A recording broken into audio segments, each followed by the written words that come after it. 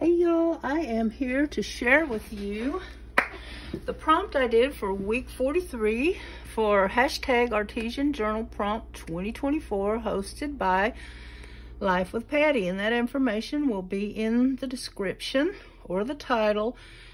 Go check it out. You're going to see a lot of beautiful art. Check out Patti's channel. She's got all kinds of things going on. Cooking, journaling, glue booking, coloring, just reading reviews, all kinds of stuff. So check her out. Now look at my big monster book. I hope you can see this. Oh, and I'm pulling my towel away here so you can see my mess going on. But look at this monster. It's a biggie.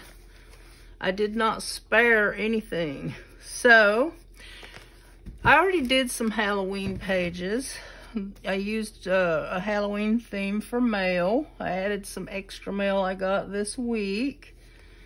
This one was, I don't even remember what this one was. Let me look at the prompt list here. Oh, lace. No wonder I couldn't remember. I only used lace along the top and the bottom. So I did use the prompt. So the next week, which is week 43, is Halloween. So I went a little nuts with this one. Y'all know I like to color some images sometimes to put in my journals. So I did the same this time. So I colored all these kitty cats and cut them out. Well, it's one page and one page. And I believe I created these on AI, and they are in my coffee shop if you want to go get them for yourself for free. But first, I backed it with some pretty Halloween paper I got this year. Glued them down, and then I had some stuff that came in Happy Mail this week for my Celebrate Autumn With Me giveaway. So people can send me either a Halloween or fall greeting card or ATC, but some people send little extras.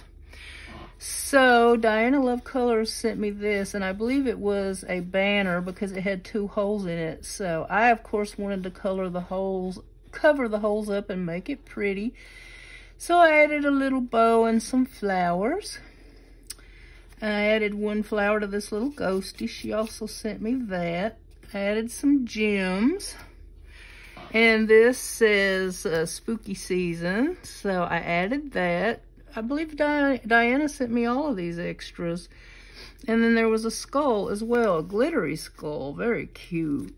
And so, you know, I gotta have me some bling, so I added, and one of them has fallen off. I don't know where it is. I'll have to put another one right there. Wait, no. I thought there was another one, but I don't know where it's gone to. It fell off, I guess, or I forgot to put it on. So there's a couple of jimmies here, and then there's a few over here.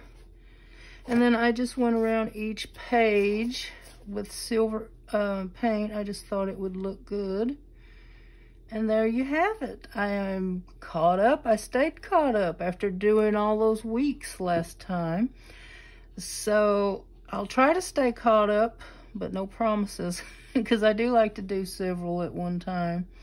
But I really like these 2 pages. I think they're fun and colorful. I just love Halloween colors and fall colors too. So there you have it. Kitty cats. I made a lot of kitty cat stuff this week. So thanks for watching, and I'll see y'all again soon. Bye now.